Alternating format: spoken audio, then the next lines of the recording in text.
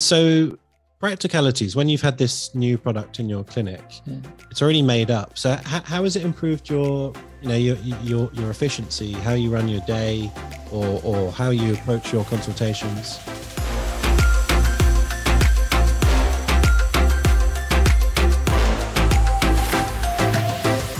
So practicalities, when you've had this new product in your clinic, it's already made up. So how has it improved your efficiency, how you run your day, or how you approach your consultations?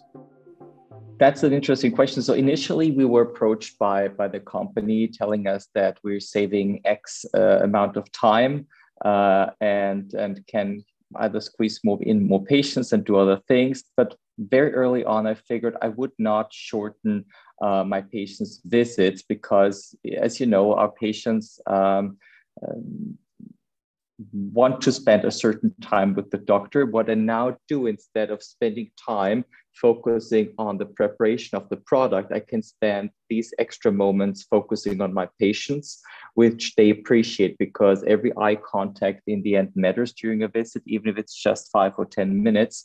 That's one thing. The second thing is, contamination has not been an issue, to be honest, with neuromodulators, but again, it decreases steps where you potentially could make a mistake. So that is something that I think accounts for something.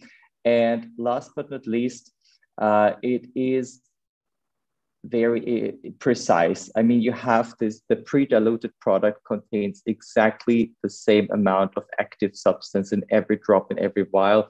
Whereas, if you dilute with saline, sometimes you get a little extra, sometimes you lose a drop. Again, I don't know how much it really mattered in the long run in the past 30 years, but it is, just getting a bit closer to how it should be. And also we have different, I was responsible for a large number of injectors, and everybody, as you say, is doing a bit differently. So it helps standardizing the process. So precision and safety for me was certainly a bit of a step forward there also. Thanks so much for watching the podcast clip. You can listen to the whole audio episode of the podcast on your favorite podcast app, on Apple Podcasts or Spotify. And please also leave us a review on the podcast app. If you like what we do, please smash the like button, consider subscribing to the channel, and don't forget to hit the bell icon so that you get notified when we release new content.